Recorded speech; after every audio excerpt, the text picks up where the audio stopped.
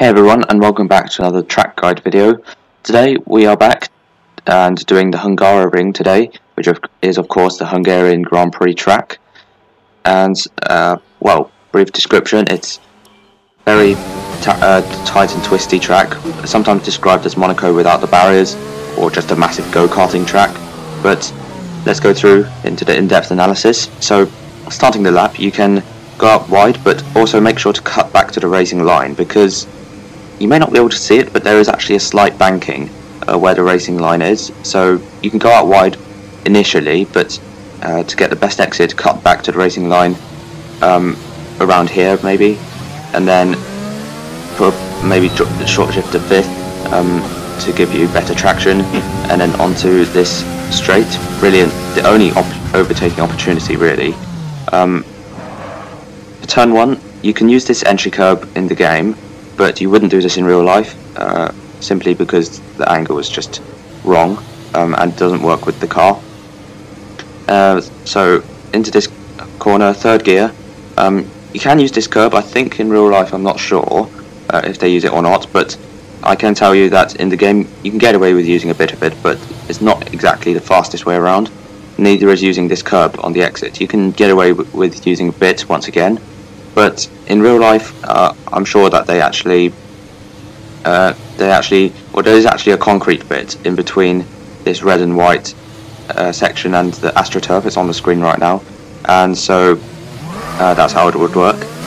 Going on to this straight, you could open the RS a bit later, because it tends to, you basically open it when you get the traction fully, when the rear tyres fully grip up. But you may have just seen there, into this downhill left-hander, you would put the brake bias backwards a little bit, because it's very easy to lock the inside front. So to prevent that, you would put the brake bias backwards.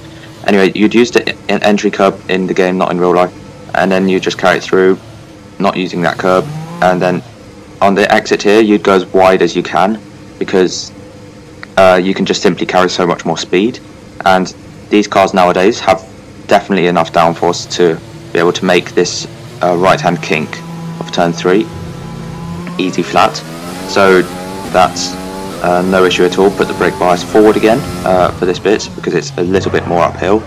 Now turn 4, you would use this entry curb, like I said, again in the game, pretty much for every corner here, but not in real life. In real life, you'd for the apex use this curb right here a little bit. In real life, sorry, that's in real life. In the game, you would basically use all of it up to the track limit, and for the exit here, basically the same in real life and the game. Just use all of the exit space up to the track limit, but of course don't invalidate if you go over the white line. So fourth gear through this right-hander, get as close to the curb as possible, but you do not want to touch that. You just don't, because it will just instantly spin you out when you touch it. So it's a deadly place to go for there. And then use all of this exit space up to the track limits once again. Do I need to say this again? Okay, I'll do it. In the game, you would use this entry curb. IRL, you don't. So third gear here, use these curbs as much as possible up to the sausage curb. In real life it's slightly different, but there are sausage curbs as well, so you just take it as far as possible. There was something on the screen that you would have seen of real life at that chicane.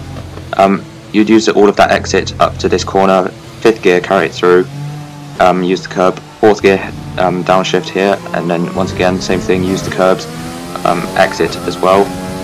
Into this corner, you would be, well, either in 6th or 7th. You'd be at the top of the rev range in 6th, which is where I would keep it, because then you won't have to worry about downshifting for this right-hander. And also, well, technically you don't have to downshift. You could just keep it in 7th, but I have it in 6th because it gives you the extra torque that you might need. So for this right-hander, use the curb in the game, not in real life.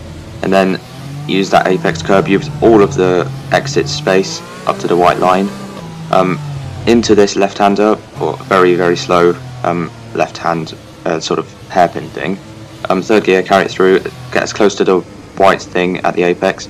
Now it's role reversal here, because on the exit, don't use this curb in in the game, because it's too rough and it just slows you down. But in real life, it's not like that. It's a lot smoother, so you can actually use all of it in real life. So interesting that there's a role reversal there. And then final corner, get as close to that apex as possible, and then that is a lap at Hungary. So now we're going to move into the hot lap, where I'll be using all of the realistic methods, including not using entry curbs, for example, but using that exit curb right here. So let's have a look at the lap.